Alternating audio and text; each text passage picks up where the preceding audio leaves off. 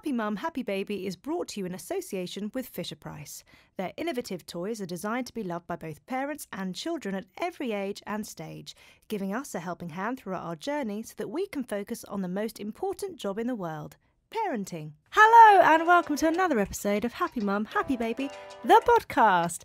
Today's episode, she's a classical singer, the classical singer I would say, is Katherine Jenkins. Oh, thank you. Hi. How Hi. are you? I'm good, how are you? I'm really good, thanks. So nice to see you. I know, we met years ago, a couple of years Yes. ago, when I think I just had my second and you only had one. I know.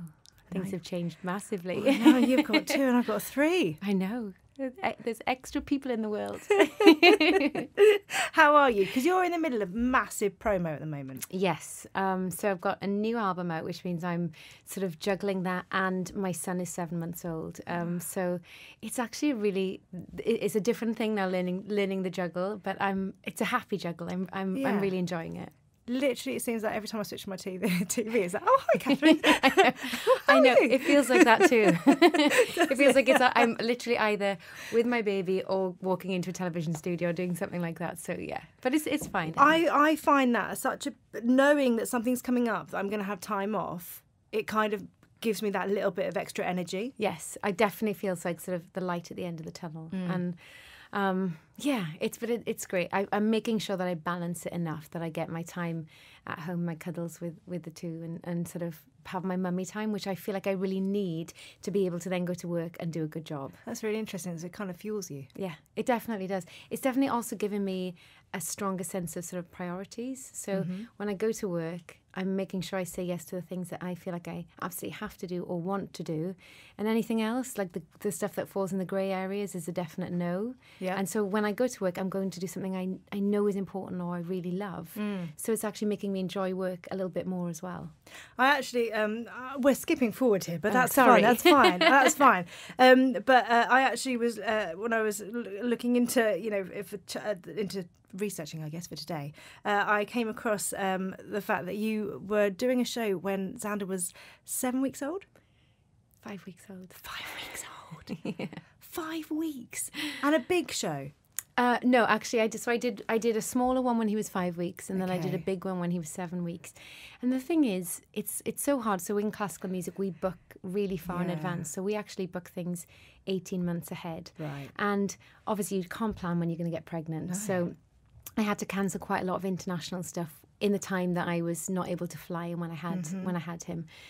And then after that point, you sort of feel, well, now if I cancel these, I could technically do them. Is there a way that I could go and do them and come back as quickly as possible so we can get back into the bubble as soon as we can? And I'm just not one for letting people down. So I did it, and I took him to the one at the 7 week where we were at the Royal Albert Hall.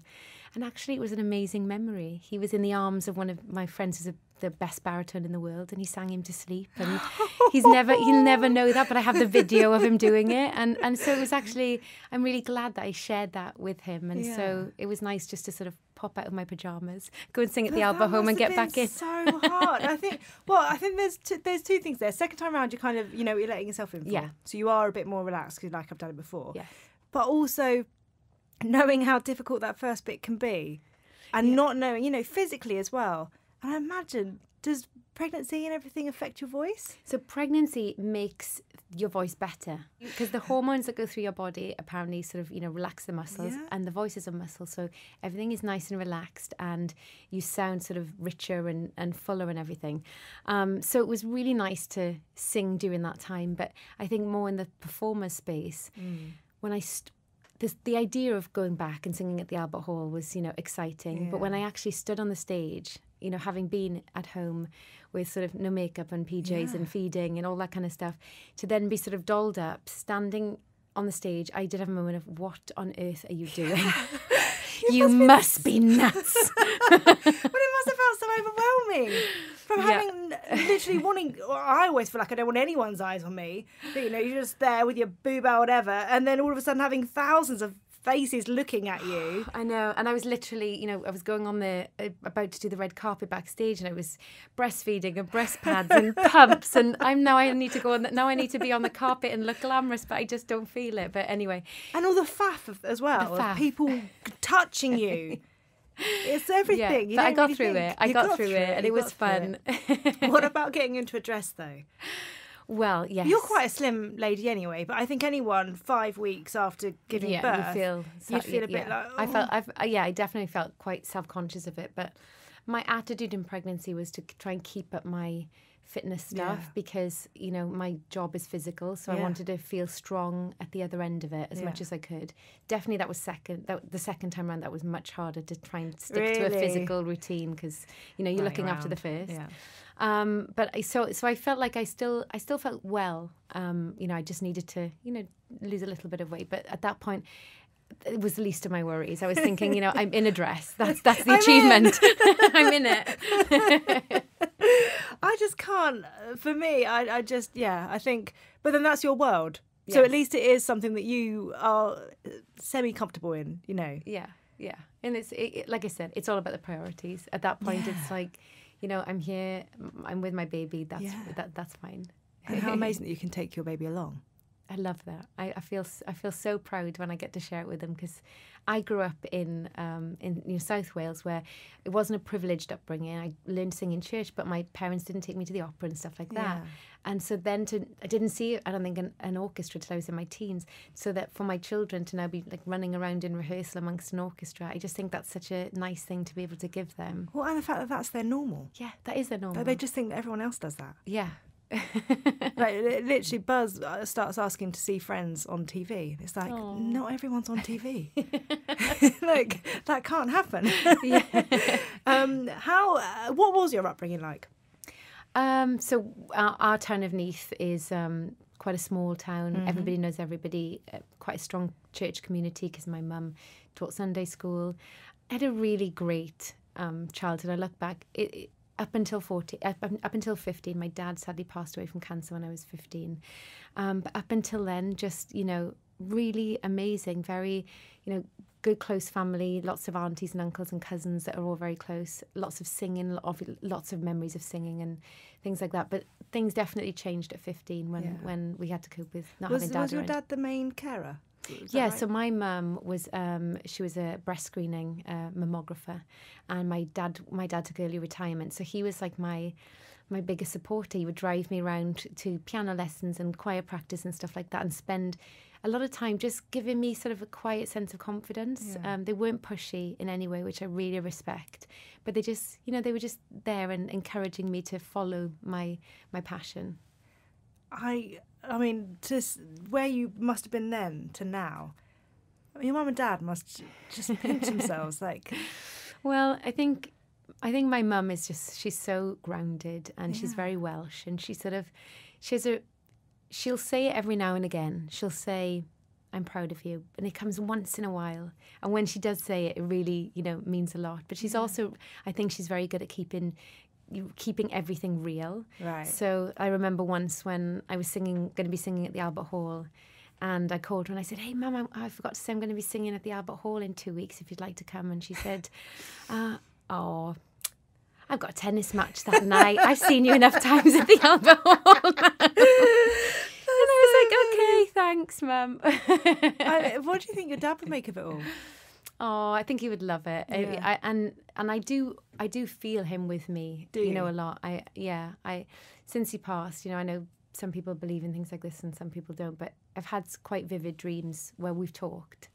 And because I don't know him as an adult, I don't know in my adult self, I don't know him. So we have adult conversations, which is it's so interesting. I'm always so fascinated by it. And then whenever I step out on stage, I always, without fail, have a word with him and ask him to bless the concert and bless my voice. And so he's always in my thoughts.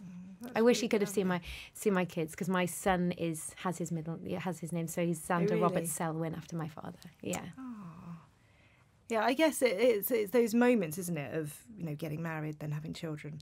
Yeah. That you really, you know, kind of go, oh, it's such a shame they're not there. Yeah. Does it make you think of your kids and you? Because I think every parent anyway kind of goes, what if something happened to me? It's that, you know, you can't help but catastrophize things, even if it's not you're in no threat immediately. But does having gone through it yourself, does it make it even a little bit closer? It's probably my biggest worry. especially because my husband also lost his dad to cancer at a young age. So Right. for us, it's sort of our normal. My best friend at school, Christy, she lost him, and we were the only two children to lose a parent, and we were best friends in the same year at school. Wow. And it happened all. So to me, it's possible. You know, Yeah. it can happen, and I've seen it, and it's happened to us. And so I do worry about it all the time. And I think it's affected the way I live my life since I've had the children, in terms of trying to be healthy and strong and be around as long as possible for them, because I do worry how, if something like this happened, how they might come out of it the other side. I was lucky. I had a great grief counsellor when I was younger.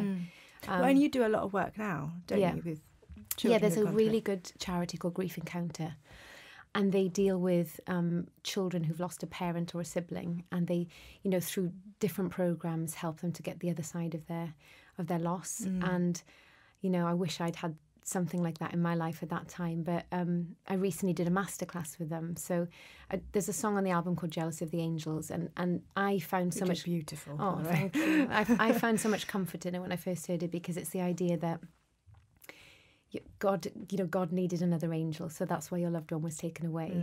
And I found it helped me. And when we put the video online, it had such a response from adults saying, this is reminding me of so-and-so, and sharing their story.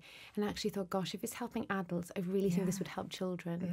So I went and did a masterclass with the Grief Encounter Choir, and these are little ones, you know, little 5-year-olds.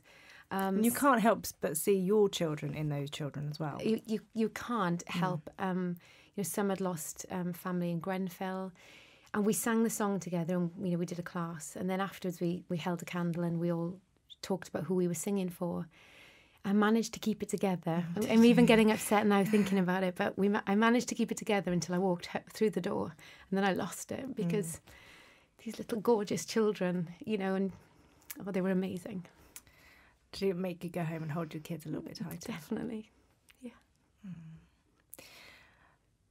It's just so, it's awful, isn't it? It kind of feels like an innocence is almost taken away. Yeah, and I think you just pray that if something like that happens, that there's a good circle, you know, to surround. And that's what I tried to talk to the children. I said, like, I have had this happen to me. I know how you feel. But you know, you can use this positively. Like, every time I sing for my dad. And, you know, you can turn this into a positive force in your life. So I was just really trying to help, and I've asked them to come and do a concert with me at some point. Really? So I think it'd be really lovely to have them on the stage and to give them something else to be working towards. Talking about your dad and your children, how do you bring him into their world? Because obviously it's that thing, isn't it? He's such a massive part of you and your upbringing and who you are. Like, but you want to keep his memory alive. Yeah. We haven't had the conversation yet about death or anything like that. Right. So it's really hard to sort of... Yeah. I'm just talking about him as if he's there. You know, I show photos of both grandfathers and we just, you know, oh, that's you know, Grandad Selwyn. Oh, that's Grandad Bob. And we just talk about it, and at the moment she just accepts it and looks at them, and I'm trying to just keep that alive. But eventually I'll tell them, you know, all the stories and show videos. I recently one of the things I really wanted to do was go through all my mum's old videotapes, and I had them all transferred onto DVDs specifically to show the children one day that this was your granddad, because otherwise they'll never get to see anything. Yeah. Is it strange looking back? Yeah, but lovely, because I don't actually have that many photos of us together. So it was really amazing to see, like, the moving stuff from our holidays and him talking, just hearing his voice again was amazing. So yeah, that was a job that I thought was really important, to sort of lock them away, and then when they want to look at it one day, I'll get them out. Has family always been really important to you? Yeah. Yeah, it comes with that thing of being Welsh as well. It's such a stereotypical thing, but anyone I know who's Welsh, it is just so true. Well, I think you have, in Wales, we have two kinds of aunties. We have real aunties, blood aunties, and then basically everyone who's your mum's friend is also an auntie. So you've got this whole circle of, you know, like, it feels like a bigger family even than you have. And my mum's got a twin sister and a sister and a brother. So we're all really close. And I grew up with that. Definitely, it was obvious that, you know, to to be a friend with your sister, to be, you know, cousins and almost be sisters was an important thing to carry through. So yeah, it's still important. And did you always know that you wanted to have a family? Yes, but I was never broody. So that's something that I remember at 27 having a sort of panic that I was working so hard. I felt like I was on this, you know, treadmill of working but not meeting anybody. And am I going to ever have children? And that's something I so want. And I, you know, sort of gave it a bit of time and just thought, okay, this is something that may happen later. And I'm actually really happy that it happened at the right time. When I met my husband, we're both very, very family-oriented people. He's such a good son and brother. And we met and sort of very quickly talked about it and said we both wanted to have children. So it moved pretty quickly when we got together. Ah, and what was it like finding out that you were pregnant? I was thrilled, but it was planned in that, you know, it was quite soon after we got married. It was about 3 months after we got married. I was so excited to tell my husband because Really? he's an artist and he is very romantic in his gestures. So how did you tell him? Oh, well, no, it wasn't a big thing, but I remember we were in our apartment and he was sort of sitting down by the window and it was January and I think it was snowing outside. And I'd known from 7 o'clock in the morning, but there were people in the apartment and I didn't have the time to tell him. So I kept... I didn't have the time. Well, I wanted it to be like us on our own. I didn't want it to be like, you know, the man coming to fix the shower was walking past us, like break the news. And I told him and I just remember him being sort of like, no, really? Oh my... And he was so happy. And then we both cried. And so, yeah, it was... I just felt I didn't know how easy it was going to be, and have lots of friends that have gone through, you know, really sort of struggles with it. So it was just a relief, I think. Yeah, it is that, isn't it? Because neither of you, I think you spend your whole life not getting pregnant. Yeah. And then all of a sudden you're like, oh no, I've got to switch my mind up now. Yeah. But can I? You don't know until you start trying. And I was 34, so when I had Leah, I was 35, and therefore technically a geriatric mother, as it said on my form. I'll never forget that. Get us in the frame out, Catherine. So you don't know at that stage if it's going to be harder. Yeah. So kind of relief. Yes, a lot of relief. And what was your pregnancy like? It was really good. It was really good. I find that actually when I'm pregnant, I'm calmer than usual. I feel like it sort of gives me a bit of, I don't know if it's the hormones or what, but actually sort of stabilises me a bit and settles me. And I just sort of get on with it. You know, I, of course, like everybody, feel tired and feel a bit sick, but generally it went quite well. Yeah. And what were your thoughts heading towards actually meeting your child? Did you find out the sex? Yes. You did? I did. Why did you not? No. Oh, never really? Have, no. Oh, I could not. I felt like there was enough change happening that I sort of needed to be prepared. Okay. And I'm glad I did, because I really thought that I was going to have a boy on the first one. Oh, really? So when I knew I was having a girl, that was such a shock. Ready. And then I enjoyed so much having a girl that I was sort of secretly thinking, oh, I'd love another girl, but I know we should really have a boy because my husband would love a boy. And then when they told us the other way around, said, are you having a boy? I was like, oh, I'm really glad I had this news now, because I need to adjust. I need to get my head out of pink. There's a pressure though, isn't there? I think there's a pressure kind of to intuitively know what you're carrying. I mean, it's a 50-50 chance. Like, you know, it's impossible to know. Even though I knew I was having a boy, well, you had 50% chance. You know. And everybody like thinks that they know and is telling you what they think it is. And when you're out and about and meeting loads of people, that must be so annoying. Everyone, my mum does it all the time to everyone. You are definitely having a girl, 100%. I'm like, Mum, you don't know. Is she ever right? I don't know. I never see it through. She's so adamant. And what was it like meeting Alea, isn't it? Alea. One of the things that I sort of look back on with a little bit of embarrassment is I remember the last 3 weeks. So she was born in September, and it was the end of the summer. And I remember sitting with Andrew and sitting on the beach and sort of watching the sun go down and knowing it was the end of an era, and feeling really emotional and nervous about the change, and just thinking, but I love our life. Like I want this baby, but at the same time I'm really scared about how things are going to change, and what if it changes us? And I look back and I think, oh, you crazy person. Like, it was the best change ever.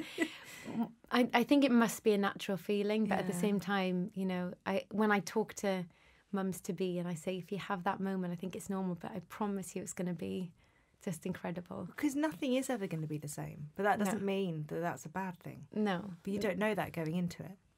You don't know that going into it. And then I remember when she was born, just hearing her loud. Really? She was loud. And I remember the doctor saying, like, oh, this one's feisty. And I thought, yes, go girl, that's what I want. I want a feisty girl.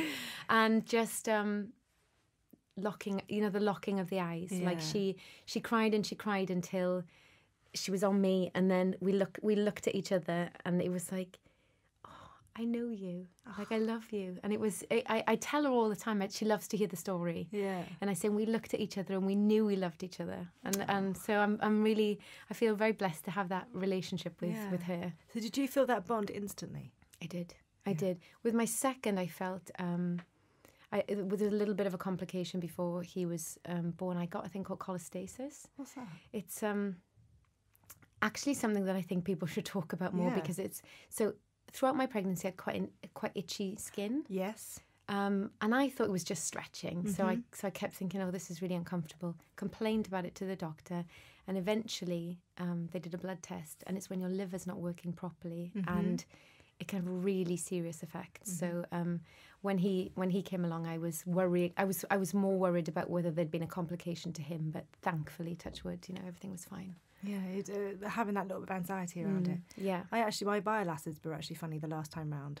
So they thought I had that, or a version of it. So they were going to induce me a little bit earlier. Yeah. But thankfully, he came early. Yeah, it was quite scary because it's sort of you have to deal with it there and then. And so, especially with Google and stuff as well, because you then can't help but Google things. Yeah. And you're like, and but it kept coming up as normal. And I think that's the thing, is that whenever I've then talked to other ladies expecting and they're sort of like, oh, I'm really itching, I said, just go get the blood test because it can lead to something. And I'd never heard of it before. So I didn't realise it was serious. Yeah.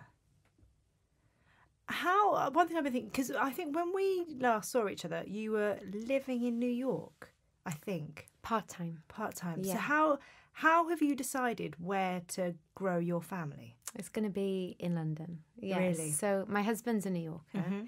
So we were, up until that point, because I think we felt the freedom of not having to be in the school system, so we could go back and forth, because my husband works sort of American hours. Yeah. Even when he's here? Yeah, poor thing. Like, I know. What time does he go to bed? 3 a.m. Oh, I know. Does that mean he gets out of the mornings? I do the morning. Okay. Yeah, I do the mornings, and he's not. But to be fair to him, he's not. As soon as he hears the children, he wants to get up with them anyway. Really? So he just doesn't sleep basically. But because he's a New Yorker, we were going back and forth and visiting family. But we've decided that we just, we wanted Leah to go to school here, so we're settled. As of September, we were sort of fully committed to being here, and I love living in the UK, so that makes me really happy. And of course it means they get British accents, which is very important. See, what you like it there with a little bit of Welsh, it gets in there somewhere. A little bit of Welsh is great, but every time she comes up with a word like trash or sidewalk, it's like no.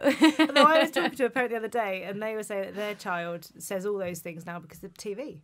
Oh, really? All those words are in the programmes that their kids are watching. Right. So they say stuff like trash or garbage. Oh, yeah, garbage. She says that sometimes too. I don't like it. I just quietly, correct it. But I've noticed that she is learning to do them. She'll say trash when she's in New York. And she'll say bin when she's here. So that's okay too.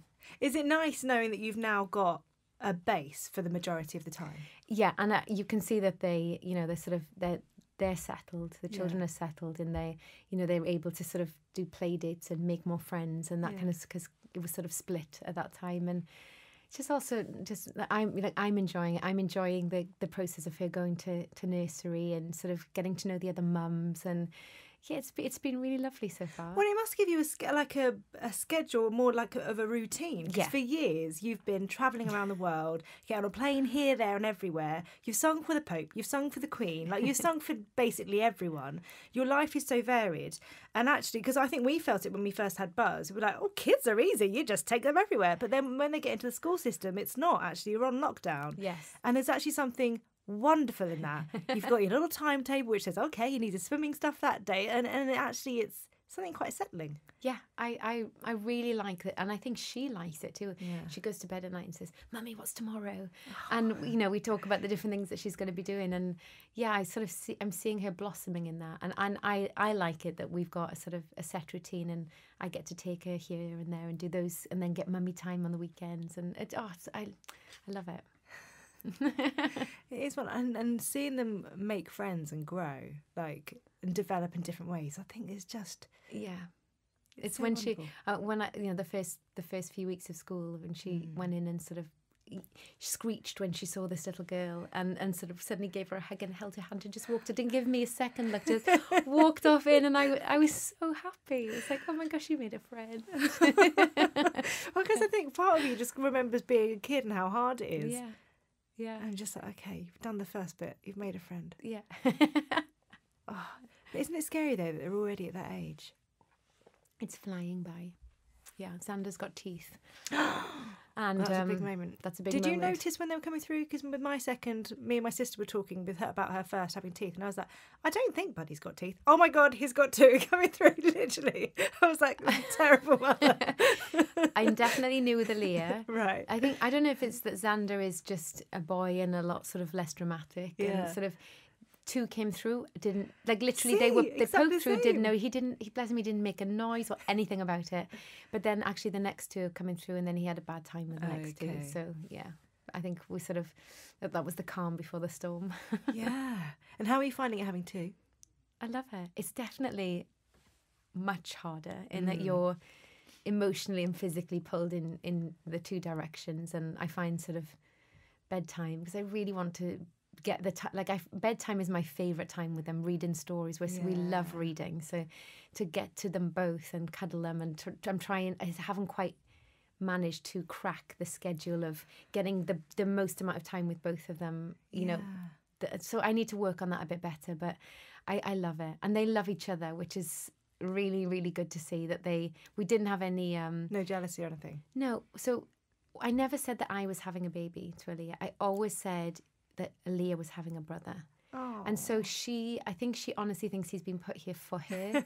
And so when he cries, it's like, Mummy, my brother's hungry, give him some milk. And if that's going to work, then it's a fluke, but it's going to work. So yeah, that they love each other. And I just think that's something that gets better and better and better. Does it? Yeah, when they can run around together and Oh, talk. I can't wait. When they start talking to each other. Yeah. It's so beautiful. And you've breastfed, haven't you? Have you breastfed both? Yes. How have you found that?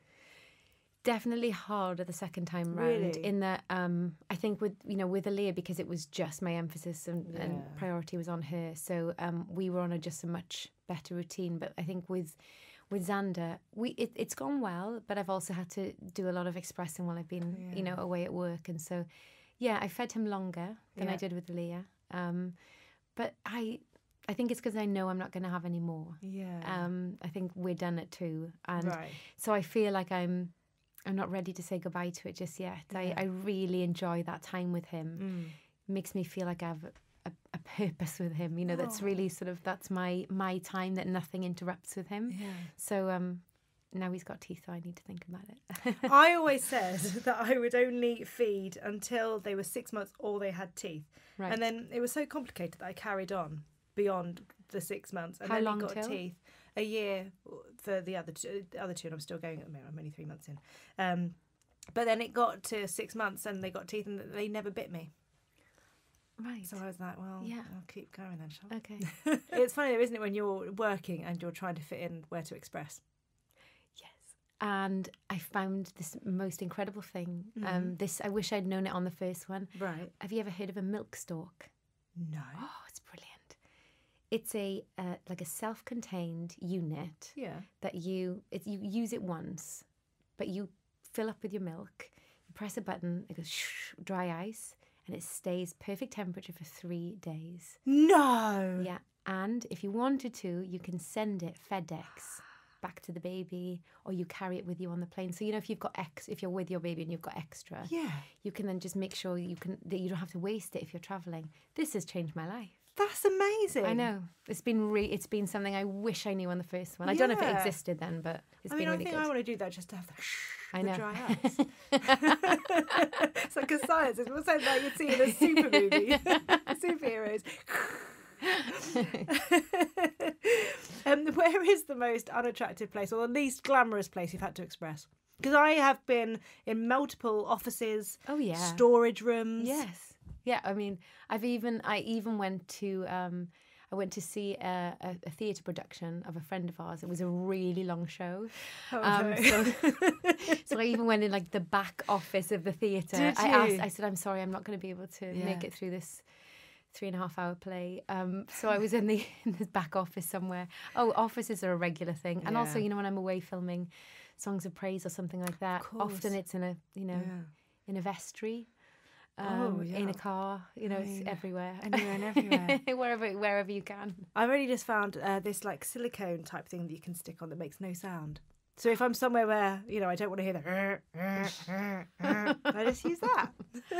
Can you just text me that later so I can see what that's all about? And it's cheap as chips, I tell you. How did you find the what you're worrying about, that transition from being on your own timetable to becoming a mum, like having that none to one? Yeah. How did you find that? It definitely takes, I think, a bit of sort of settling into. But I was so obsessed with Aaliyah in the first place that I was happy that I had taken a little bit of time out with to sort of. How long did you give yourself first time round? 4 or 5 months before I went back to any singing. Yeah. And just really loved getting into a schedule with her and just the bonding time. So that was, I found the 0 to 1 was actually a little bit easier than the 1 to 2. The 2 was blew my mind. Really? Yeah. But it must have been weird for you because you are so go to suddenly stop and be. Do you know what I mean? Yes. Just be there. Yeah. It must have been quite, just different. I always thought about how I would be because I've been on tour for something like 15 years and I was thinking, how am I going to be when I stop and have children? And actually it was really lovely just to take some time and be with the family and focus, and you naturally become, I think, anyway in the household, the last priority or the least important person because you're looking after everybody else. But I really enjoyed that. It must be quite strange then for you because when you are on tour, you are the most important person. Yes, and I think that, but that's what I think that's what I love about being a mum is that I just become mummy when I'm home, and so sometimes it makes it harder when I perform to find Katherine again, to sort of switch back out of the mummy thing. And I had an amazing conversation with Aaliyah on Saturday night. We'd pre-recorded a concert for radio. And Aaliyah was in the concert with me. So we were listening to it then on the radio at home while she was finishing her dinner. And the lady back referenced me as, ladies and gentlemen, Katherine Jenkins. And I've always been worried about this conversation. But she said to me, Mummy, who's Katherine Jenkins? And then she said, there was a big pause and she said, are you Katherine Jenkins? And I said, yeah, I am. But I'm firstly Mummy. That's my main name, okay? It's Mummy. I was going to go into explaining stage names because I said, and then my other name is Katherine Levitas, the same name as you and Daddy, and for all the important things, I'm Katherine Levitas. And then she just said, just like a child would say, she said, and everybody else, you're Katherine Jenkins. And I said, yeah, exactly. And she said, okay. And that was it. That was the conversation. So it's amazing how something you might be worried about, talking to them about, actually, she just took it in her stride, and it was interesting. Yeah, it must be lovely having them be a part of the things that you do. I love it. Yeah, I like to try and share all the artistic experiences, and and selfishly just to be able to take them with me and have them hang out with me as much as possible. And that's why I think it was a little bit easier to come back to work. I always feel for mums who go back into, a sort of 9-to-5 job, because that wrench must be really hard. But to be able to sort of take them with me as much as possible definitely helped with getting my head back into coming back to work. Yeah. And do you feel that when you're at work with them that you are able to kind of focus? Because for me, I know that I've got to do a few podcasts where I've got to take Max and I'll be like, oh, How do you do it? Well, I'm hoping he'll just be in a different room. You know. Somebody else is looking after it. Because he can't be in here. Yeah, it's really distracting, isn't it? It's sort of thinking of that first one back at the Brits. You know, I had this like long train, and literally Aaliyah was running underneath it, thinking it was a tent. And then I did radio on the weekend, and I had to take her with me. And I sat her in the control booth, and you know, I put a little bit of Frozen on for her for 10 minutes, which is a real treat for her. I love it, you're saying 10 minutes, just 10 minutes. Well, any more than that, and it just makes her a crazy person. But she sat, and then, you know, she was really quiet for the 10 minutes while I went in the studio.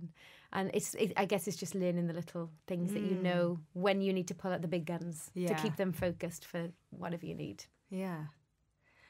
Yeah, it's that thing, isn't it? You kind of want to bring them with you, and you do, but you've also got to focus on what you're doing and what your role is. And yeah. It is hard. But you obviously, with your mum, yeah, you grew up with having the female in the house, yeah, off doing a really important job and providing for. Because I always say that providing for your family as a mum, for so long it's been about being there, being in the home. But actually, it's evolved, and actually we realised that providing from both sets, both parents or however many parents people have, it's actually something very different. It means something different to everyone. Yeah, and my mum, I remember her having a conversation with us about, you know, not sort of pushing us, but, you know, girls, you can be whatever you want to be, but, you know, however hard you work now in school will depend those things. It's all about what you put into it, you'll get out of it at the end. And I remember looking at her and thinking, you know, I wouldn't say my mum was ambitious, but she was a hard worker, and she definitely passed on the work ethic to me and Laura, you know, in that way. And I did think that I would probably stop completely when I had the kids. And did I wonder, yeah, I did.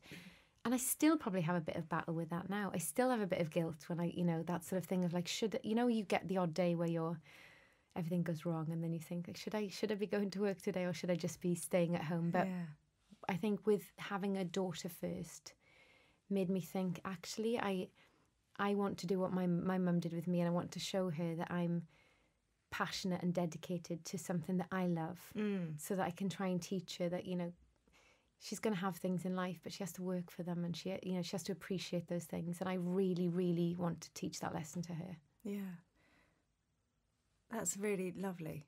I like that. It's hard, isn't it? Because I think because that role is changing as the mum and still working, I think people sometimes feel like, well, why are you doing everything else if you feel so bad? Yeah, but you're a human. And you're multifaceted, and you can't. You know, you want to keep doing what you love, and I do think in that you're showing, like, teaching a lesson.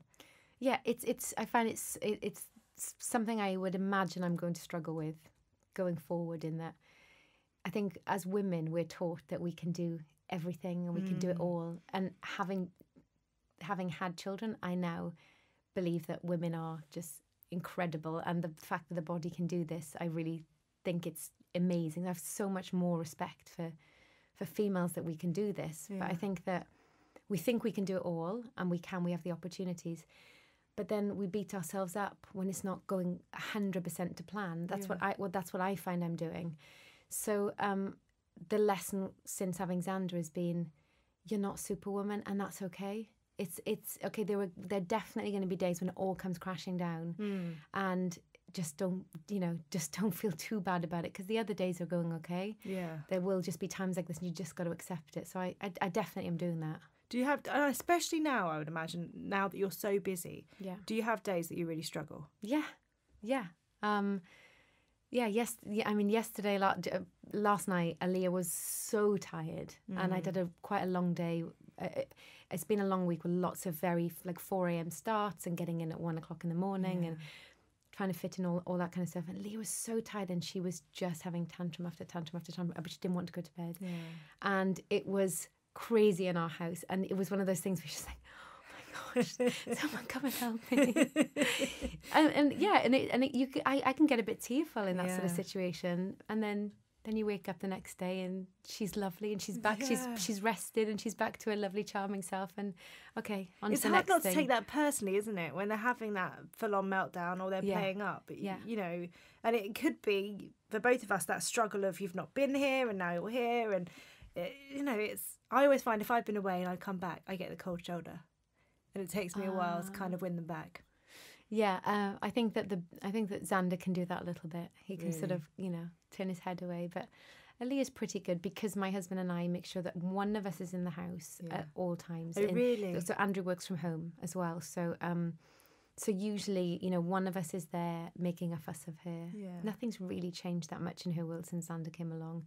And so I feel like she's got so she's not sort of lacking in the attention, but I definitely feel that she'll sort of sidle up to me more and she'll say, "Oh, Mummy, let's come and do this together," or "Mummy, let's go dress up." And I know that that's her saying, like, "I've missed you, and can we go and do something together now?" What sort of things do you do as a family? We love going to shows. So we go to, I think children's theatre in London's really good. So good, isn't it? Yeah. I took her to see, I like to go and do all the Julia Donaldson sort of things that she's reading. But I took her to see The Lion King the other day. And I didn't know how well she would take to it only being 3. Yeah. I cried. Because her face was so, it was like she was in Africa and her face, it was amazing. It's one of the highlights of my life, honestly. So the thing is, I always found growing up that if you went to theatre or something and you took a friend along and you couldn't help but watch it, go, "Oh, I wonder what they're thinking." But when you go with a child, you don't even watch what's on stage. You literally just watch their reaction the whole way through and your heart just melts. There's like an elephant that came down the aisle and stopped and sort of like this little bow just happened to be in our direction. She looked at me, "The elephant looked at me." It's just it's so cute. So we like to do things like that, and we live near a big park in London. So it's just a perfect Sunday for me is just jumping in muddy puddles and going to feed the ducks and then going to the pub and having a roast dinner or something all together. Just there's that kind of family time is just so important to us now when we're so busy. And because you grew up in Neath in Wales and had this, it's a very different life to what you have now or what you could have now. Yeah. How do you is the thought of keeping them grounded, and is that an important thing? Like, is that something that you really think about? Yes. Yeah. My mum was so good at teaching us, sort of value of money, and my parents, they never sort of had a credit card. If they wanted something, they had to save up for it. And it's really important to me that Aaliyah has a sense of value and work ethic, and then also that she has friends that are, from all different kinds of backgrounds, and that I want her to have a proper childhood like I had, and just to travel and learn and to be a citizen of the world. That's what I'm trying to teach her to do, but in a responsible way. Already teach her about, the environment, because I do a lot of conservation stuff. So already teaching her about, rhino and elephant and going to Africa and recycling and things like that. I think that you're never too young to sort of start grasping those things. And also music. Like, I can't imagine music isn't a massive part of family life. Yeah, it is. Did you used to sing to the bump? I didn't sing to the bump. Okay. But I was on tour with the bump. They would have heard. So they heard a lot. Yeah. Were you ever aware of them when you were singing? Yeah. Really? I would sing and they would start kicking. Well, Aaliyah would kick more than Xander. Xander almost knew, "Oh, mummy's warming up, I better be still." But Aaliyah would go crazy when I start warming up. So I think they know my voice. Even when we, if I play music to him, he will stop and he knows it's me. So they definitely know the tone of my voice. Yeah. But we try and we like a dance party in our house. Oh, really? So, we like to have a sort of silly 10, 15 minutes where we put on, any kind of like, sort of reggae through to disco or something, Aaliyah seems to like techno, which is a worry. But we put all kind of music on, whatever she wants. How did you find out that she liked techno? It was on some kind of playlist and she's like, "I love this." She starts dancing. Anyway, yeah. Hope that's when she grows out of. Yeah. But we just love to sort of dance around and I just think it's a freedom. My husband's family, they did something with him when he was a child, which was, he obviously went to school, but if he ever wanted to go and see an opera or go to the museum or something like that, he was allowed to miss a little bit of school to go and do those things. Okay. And I think that it's that kind of attitude of just, let's just as much different kind of art as we can in the house. If they want to sing, great. I'm not going to push them to sing. They'll be who they want to be. I really don't care either way. But yeah, it's nice. It must be a part of your house. Like, do you sing? Like, do you sing to them? I sing to them every night. I pretty much sing to Xander all the time, and he is singing all the time. I didn't think it was possible for a baby to sing as much, and I'm not saying he's like. I'm not saying he's got a voice or he's even singing a tune, but he is vocalizing all the time. It's amazing. And when I start singing, he sings with me. So yeah, we sing a lot in the house. What songs do you sing to sleep? So for Xander, I sing You Are My Sunshine. And, all the little silly songs. So funny that you Are My Sunshine. Now with Max, I'm kind of like, but I've got 2 other children, so can I sing You Are My Sunshine? 'Cause You're My Sunshine through 2 as well.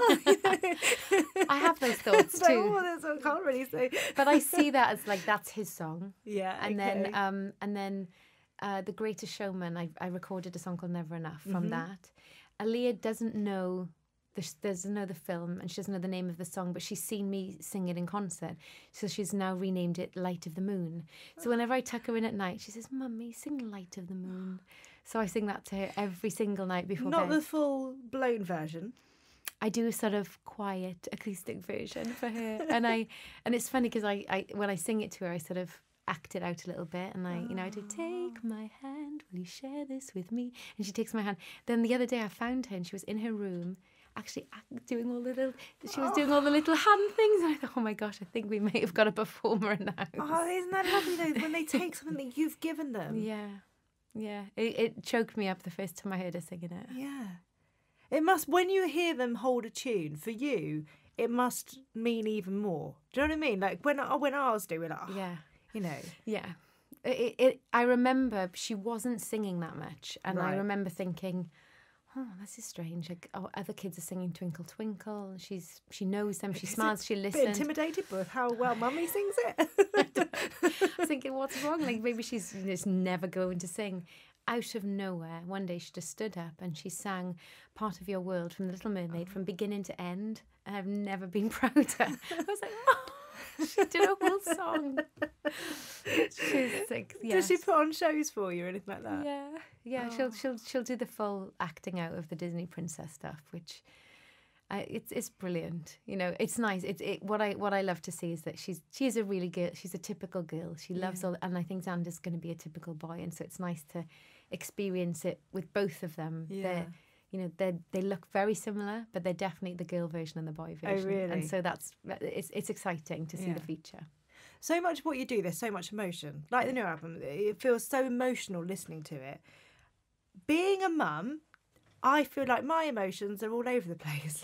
So when you're performing now, do you feel like your emotions are even more heightened than they were before because you've got this other thing there, this other experience, these other emotions? Yeah, I think my emotions are off the Richter scale. Really? from when I had the children. Yeah, I think it's just because it makes you. I don't know.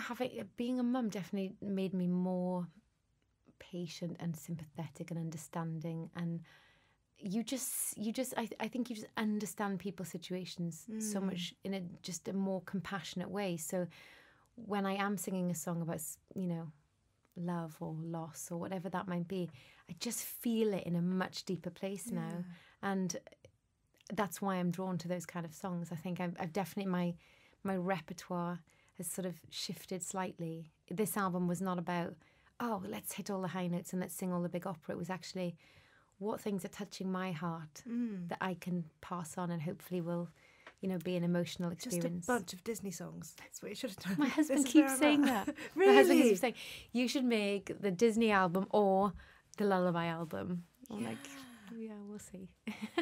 We'll see. There is a song for Xander on the album, actually, which I didn't intend to write, but he was asleep. I just finished feeding him, fallen asleep, and I find I pray for these children more than I ever prayed before. I never prayed like this, but I'm always worrying about them. And so I sat there and wrote a sort of like lullaby prayer for his life. Just the kind of things that we all probably wish for our children. And wasn't meant to go on the album, and I played it to because we'd nearly finished, played it to the producer, and he said, oh, we have to fit that in somewhere. So he gets this song, which I'm sure when he's 18 he's going to be so embarrassed about. But, you know, I had to do it now. What is your biggest fear as a mum?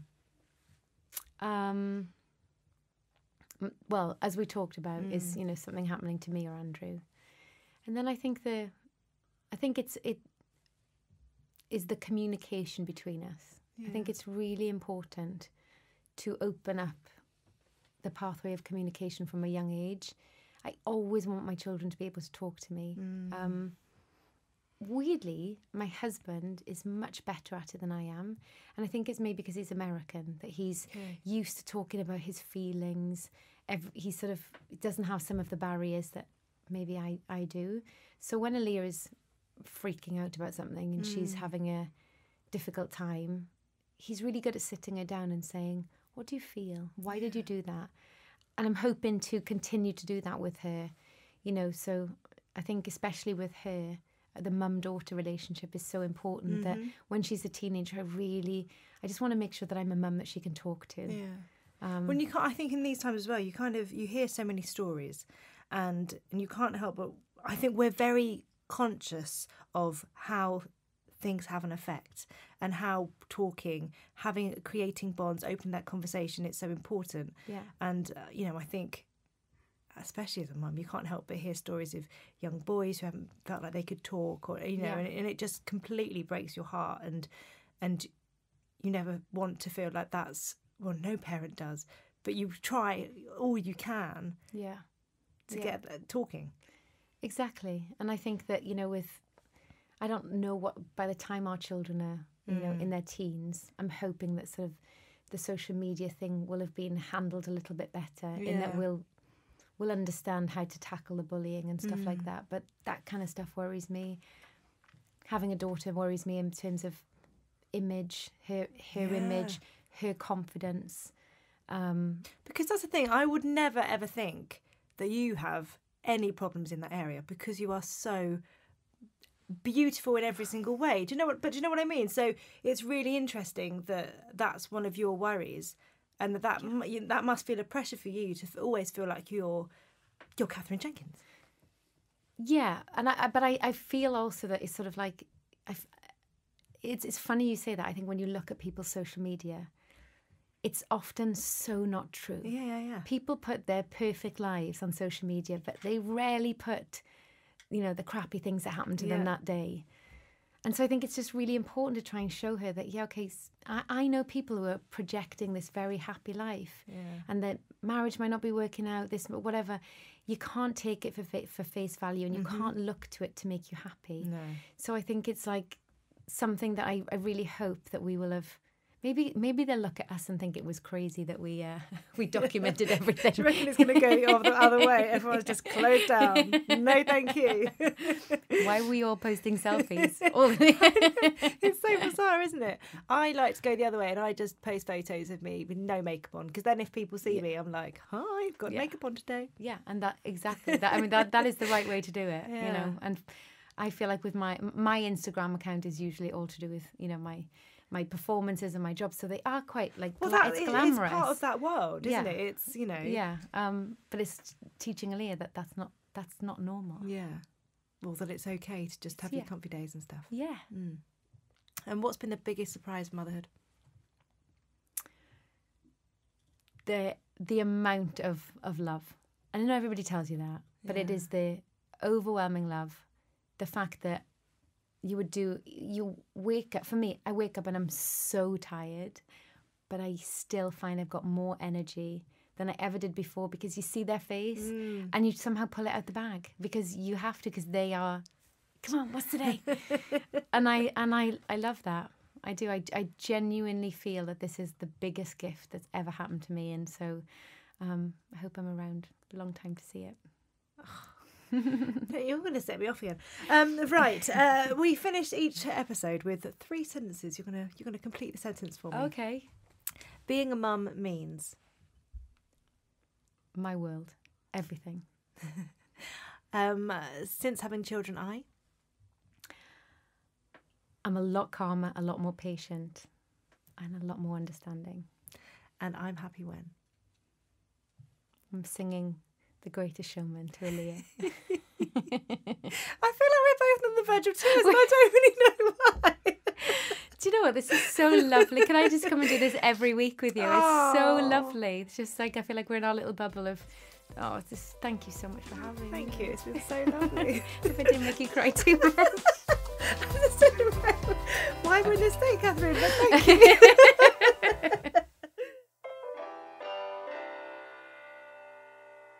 This podcast was brought to you by Fisher-Price. Fisher-Price recognises that every child is unique, and in developing toys that are filled with imagination and excitement, help little ones to grow as they're introduced to the world around them.